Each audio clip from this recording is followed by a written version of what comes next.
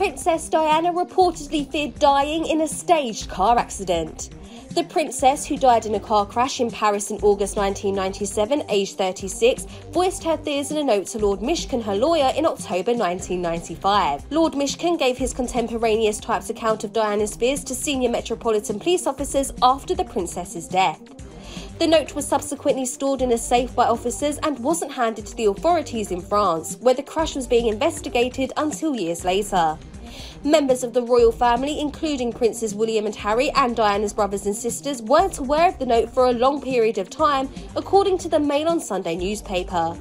The princess, Dodi Fayed, her boyfriend, and their driver Henri Paul all died in a crash in Paris.